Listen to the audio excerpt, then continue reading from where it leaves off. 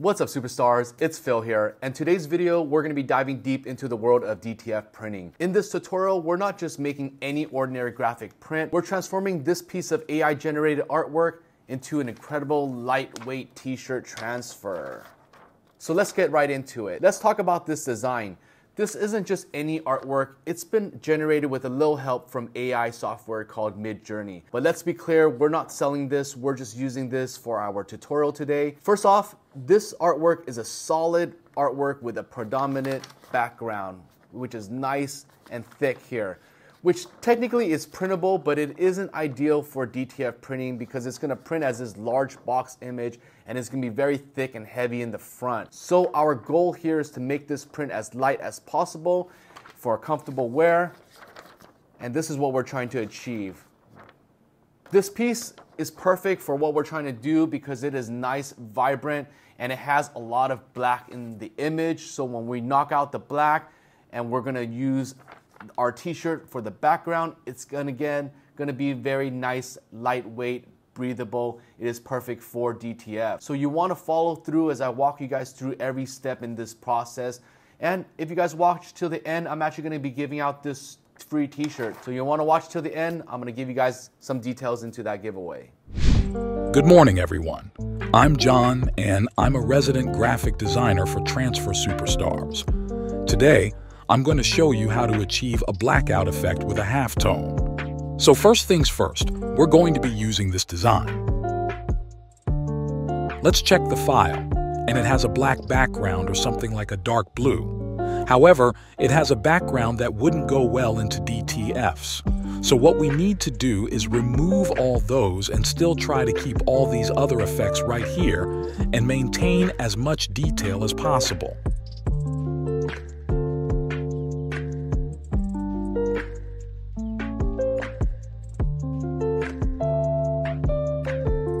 And as you can also see, if I zoom in, the artwork kind of looks pixelated, and we'll also have to fix that.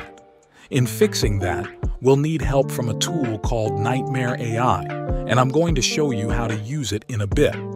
The file size is 13 by 16.6, and it's 72 dpi. What we really need is 300, and even if we turn it up right now, it still wouldn't look good. As you can see, it's still pretty pixelated, and since the source file is being upscaled, not properly, this is when we need to do the upscaling. So what you're going to need to do is log in to replicate.com/nightmare.ai. In here, as you can see, it's pretty simple. All you need to do is drag your file in here, and what you need is an account on GitHub and sign into the website using GitHub. It's basically free. There are upgrades and subscriptions you can make, but you can do pretty much everything freely as long as it's not a very heavy file. So let's try to drag our file right here, and it is now right here. This is how big you want to scale it, so I'm going to try around 5 times. So let's scale it up 5 times. And it is still loading. It might take a while. It depends on the image and how big you want it to be scaled to. It took 13 seconds. It shows how long it generated the image, but there's no error, so it should appear right now. And here it is. It's looking pretty good. You can scroll it right here to see the difference, and the difference is pretty visible. I mean, the new one looks clear and the old one's pretty much blurry. We'll download this now. Now, just under the image, there's a download button, and it's pretty simple. We'll have to go back to Photoshop and download, open the file that we got, and yeah, it now looks pretty good. But it's still in 72 dpi, but it doesn't matter since we are going to be downscaling it now instead of upscaling it since it's around 66 inches. So let's say we need a 13-inch width for the print, and when you downscale, this is where you enter the resolution together so that it keeps high-quality resolution even after you downscale it. It looks pretty decent and better than what we have before. So now the next thing we need to do is to duplicate the layer. You can go and right-click Duplicate Layer. In the document destination, you can go and select OK. You can put any name you want, but in this case, I'm not putting anything since it's not pretty crucial. Let's press OK. When you do that, it creates a new tab of the same artwork and in the new tab that we created. This is where we are going to do some edits and go to Mode and click on Grayscale. And just as a side note, it's pretty important that we're doing it on already 300 DPI artwork since we already changed it earlier. But just to make sure we are on the same page, since it would really matter a lot in the later phases of this artboard. And then let's go turn the grayscale, and something like this will pop up, discard color information. And what we do this is, we kind of turn it back. But of course, this is just a duplicate and we have the original file right here. After we do that, we need to go to Image Adjustment and Levels. And what we're doing now is highlighting the parts that we want to keep, and the black areas are going to get removed.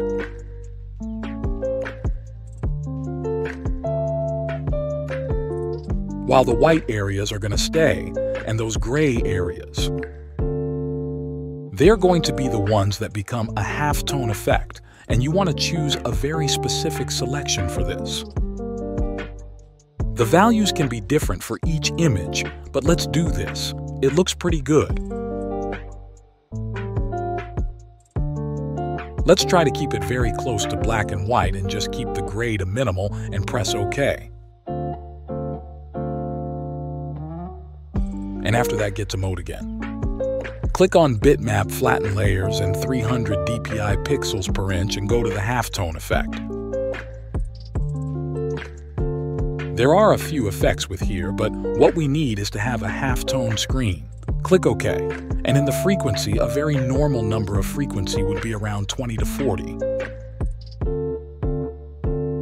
But for this artwork, let's try to see what the halftone looks in high or low frequency. So let's see it start at 20, and the angle should be 22, and it's round. Click OK. It doesn't really change much, but if you look closely, there are now circles and patterns inside the artwork that weren't there before, as you can see right here.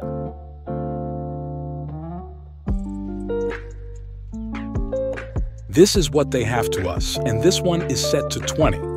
Let's click Ctrl Z and let's try again, and let's use a higher frequency like 35. And the artwork already actually has some halftone effect on it, so it's not pretty visible, but the higher the frequency, the smaller the patterns are. It would really depend on what you need, so I think this looks pretty good. Let's click Ctrl A and Ctrl C to copy. Let's go back to the other tab and click on this layer, mask icon. Let's make a duplicate just in case we mess something up, and we'll always have a copy of the original file. Go on to the layer mask, click out, and last click, then face it right there. Then click Ctrl D and show the artwork. Show the layer, and now it looks like this. Every black in the artwork has been taken out, and all the stuff are the colors, and every layer that is not at 100% opacity has become a halftone. It might look pretty weird, but if you put it in a solid black background, or even not an entirely black background, it would look like this. So it does make sense. I mean, it doesn't even have to be like a very black background. It can even be like this. So you can place it on any types of shirt that has a dark color in it, not just like white colors, because it would look weird.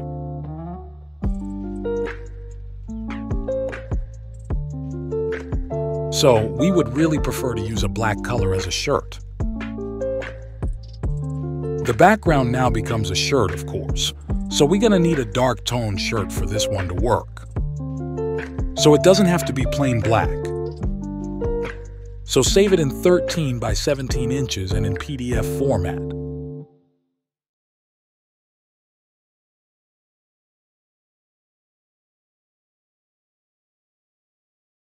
PDFs are pretty great since they give a very high quality, and before saving, we also need to remove the edges of the artwork by going on Alt plus I plus R.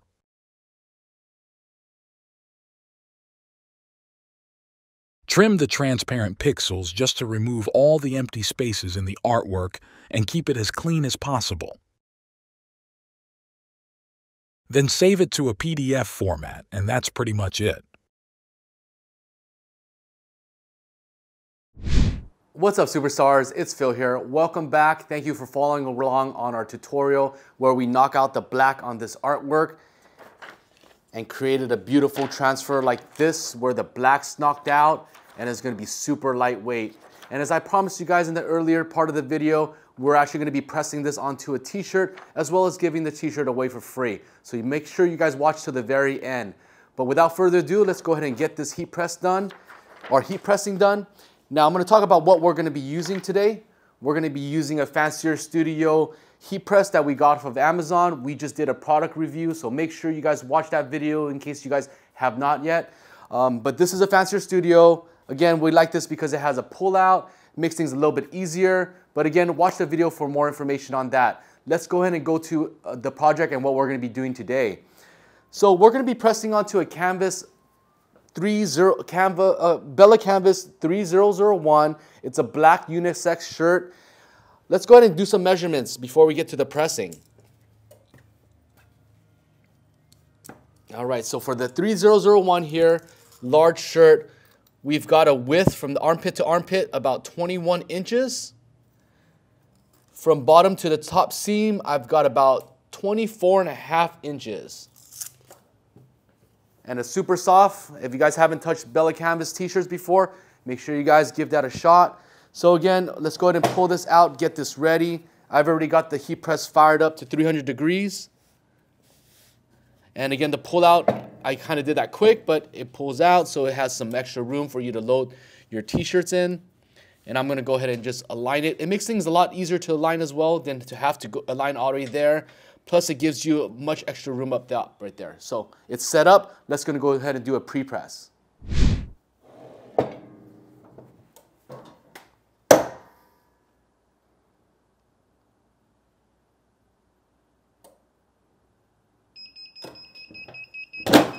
Okay, so now that it's pre-pressed, we're going to go ahead and load up our graphic. So we're going to go ahead and actually fold this in half. Give it a quick crease. This way I'll have the midpoint of where the graphic's going to be at. And I'm going to use my 4 fingers right here. So that gives me roughly about 3 inches. I'm going to line myself up to the top of the graphic, which is right here. And so roughly that's about centered. And then next thing I'm going to do is I'm going to make sure that my fingers are going to be even on the sides. And then I'm going to go ahead and line that up. So I'm going to take the furthest point of the graphic right there. And that's about straight for me.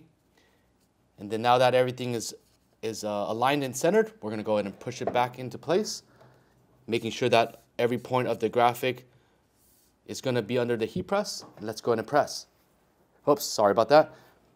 Almost forgot our Teflon sheet. So make sure you apply that on there. Press. 7 seconds, 300 degrees, heavy pressure. Timer's off. Go ahead and pop it up. Now, since we did a black knockout here and there's a lot of little details, I definitely recommend getting a microfiber cloth and just rubbing through the details. You want to try to get as much of the details to transfer through. So that always helps to use a cloth to press the transfers down. And now we're going to let this cool down for a bit. All right, this is the moment we've been waiting for. We're going to go ahead and peel our transfers. This is incredibly exciting for us, or me personally, because it's a black knockout. So it is always nice or great to see the after effect of how it looks when you take out the black and then you just have the colored prints on there. So we're gonna go ahead and hold the shirt down with one hand, grab the transfer, peel. And let's go ahead and do a second press.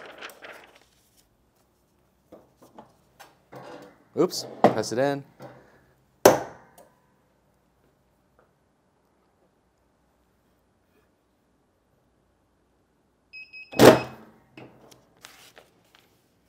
All right, guys, let's pull this out. Let's take a look. Well, first of all, let's take a look at it right here, because if I was to hold it, you're going to see some shakiness. But you guys can see that there's vertical lines that run across the transfer. Again, this shows that there is enough pressure on the heat press. So that's a good sign. But the main reason we're here is to check out the artwork and the design. You see how the black was knocked out and all you can see is the color here. This makes for a very, very lightweight t-shirt, yet it's still very vibrant and it holds true to all the details that you're looking to accomplish with this. Let us know again, guys, what you guys think about this artwork. And again, if you follow along since the beginning, you guys know that we're going to be giving out this large Canva 3001. We're going to switch things up a little bit on this giveaway. I want you guys to drop a comment below with where you guys are from and also what artwork program you guys are using, whether it's Photoshop, Illustrator, Canva, whatever you guys are using. Drop a comment below with where you guys are from, and then I will do a giveaway in about 2 weeks. So again, guys, let me know what you guys also think. I'm Phil. Catch you guys on the next one, guys.